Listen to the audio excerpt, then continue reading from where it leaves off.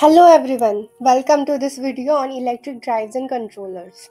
Today we will be discussing the topic of electric drive and controller, focusing on motor controllers, component sizing, physical locations and mechanical and electrical connections of the motor. Electric drives and controllers are essential components of modern electric vehicle and other types of electric machinery. They are responsible for controlling the speed and torque of electric motors, ensuring that they operate effectively and safely. Let's delve deeper into this topic of specifics of these components. Motor controllers are electronic devices that control the speed and torque of electric motors.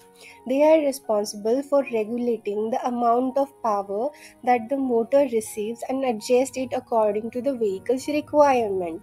The motor controllers typically receives the signals from the vehicle's control system, which it uses to adjust the power output to the motor. There are several types of motor controllers, including brush DC controllers, brushless DC controllers, and AC controllers. Brush DC controllers are the simplest type and are commonly used in applications with lower power requirements. Brushless DC controllers are more complex and are typically used in applications with higher power requirements. AC controllers are the most complex type of motor controllers and are used in applications where variable speed operation is required. Motor controllers can be divided into two main categories: those that use pulse width modulation, that is PWM, and those that use sinusoidal modulation. PWM controllers are simpler and more commonly used in electrical vehicles, while sinusoidal modulation controllers are typically used in industrial applications. Motor controllers typically have several important features, including current limiting, over voltage protection, and over temperature protection. These features are designed to protect the motor and controllers from damage due to excessive current, voltage, or temperature. The choice of motor controller will depend on the type of motor being used, the application, and the desired performance. The controller must be matched to the motor's voltage and current requirements to ensure that it can handle the power output. It should also be designed to minimize power losses and dissipate heat efficiently.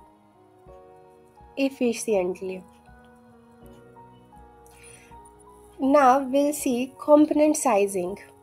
Components of an electric drive system must be sized approximately to ensure reliable and efficient operations. The most important component to consider are motor, battery, and controller. The motor size will depend on the application and the desired performance. Higher power applications will require larger motors with more torque and higher RPM. The motor's power rating should be matched to the requirements of the application to ensure that it can be provided sufficient power. The motor's efficiency should also be considered to minimize energy losses and increase overall efficiency. Similarly, the battery size will depend on the required range and the motor's power consumption. The battery's capacity should be matched to the motor's power requirement to ensure that it can provide sufficient energy. The battery's voltage and current ratings should also be matched to the controller's requirements. The controller size will depend on the motor's voltage and current requirements. A larger motor will require a larger controller to handle the increased power output, whereas the controller's cooling system should be sized approximately to ensure that it can dissipate the heat generated during operation. When selecting components of an electric drive system, it is important to consider the peak power requirements of the application, as well as the steady state power requirements. In some cases, the motor and battery may be able to handle the peak power requirements, but may not be able to sustain that energy of level of power for extended periods. It is also important to consider the efficiency of the system when selecting components. Higher efficiency components can help to reduce energy consumption and increase overall performance. Physical locations of the electric drive components are crucial for efficient and safe operation. So, we'll discuss about physical locations. The motor, the battery, and the controller should be located in an area with good ventilation to ensure adequate cooling. They should also be positioned to reduce the length of the wiring between them, minimizing power losses. The location of the motor will depend on the application. In some cases, it may be mounted directly to the machinery it powers. In other cases, it may be mounted remotely and connected to the machinery through a drive shaft. The motor's mounting should be secure to prevent it from coming losing during operation. The battery should be located in an area that is easy to access for maintenance and charging. It also should be secure to prevent damage during operation. The physical locations of the components can have a significant impact on the overall efficiency and performance of the electric drive system.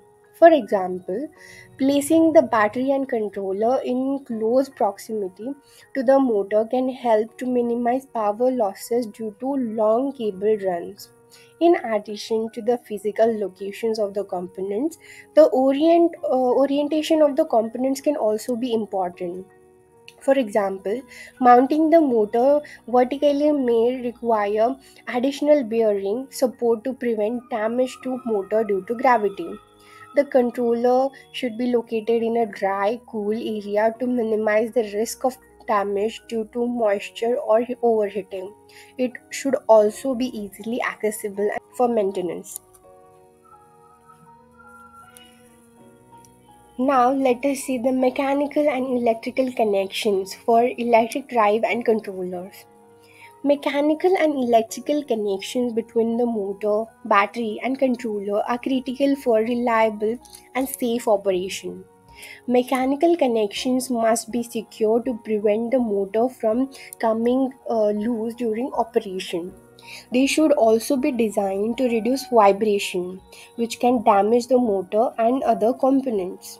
The mechanical connection should be designed to minimize power losses and increase overall efficiency.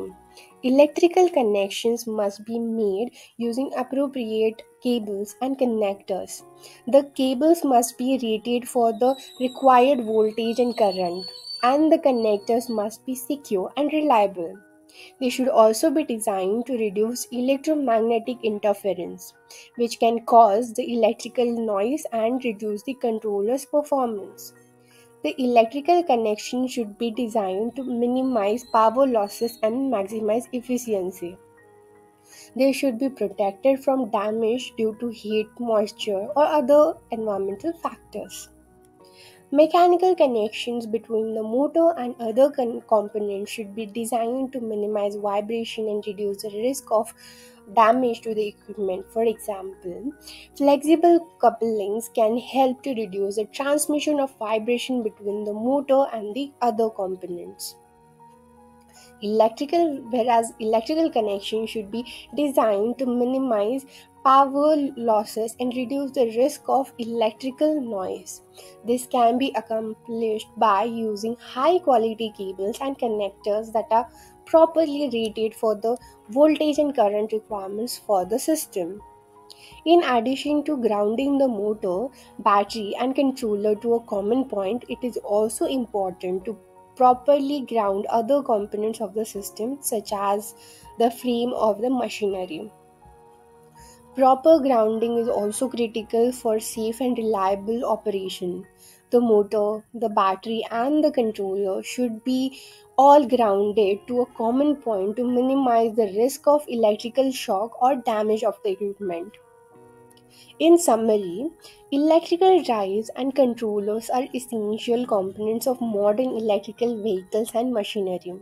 Proper sizing, physical location, and mechanical and electrical connections are crucial to ensure efficient and safe operation. It is important to carefully consider the requirements of the application and choose the appropriate components and configurations to maximize performance and minimize energy consumption. Regular maintenance and inspection of the components is also essential to ensure reliable and safe operation over the life of the equipment.